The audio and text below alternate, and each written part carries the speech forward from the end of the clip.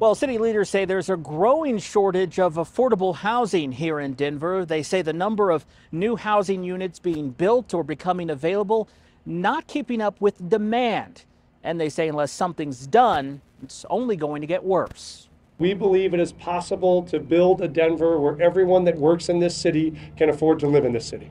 City leaders and community members gathered on the steps of Denver's City County building Monday as Mayor Mike Johnston announced a ballot measure to increase the city's supply of affordable housing by increasing the city's sales tax. This will be a 0.5% addition to the sales tax. Will mean about 5 cents on every $10 purchase. It would bring in $100 million a year, helping the city provide 44,000 housing units over the next decade. We are doing this today, and we are doing this now because Denver can't afford to wait.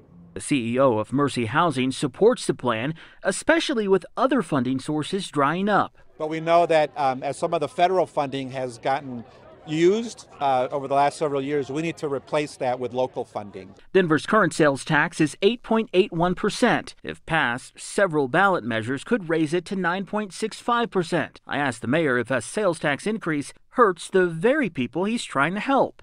It's important to know a couple things. It's important to know what is exempted from the sales tax. The mayor says because food, gas, medical supplies, and other basic necessities are exempt, the burden won't be as great, though he admits everyone will pay more. The ability to add $2 a week to their potential sales bill as a way to cut hundreds to thousands of dollars off of their monthly rent is a transformational change for them. The City Council expects to take a final vote on this proposal August the 5th. Should they approve it, it would then be sent to November's ballot, where voters would have the final say.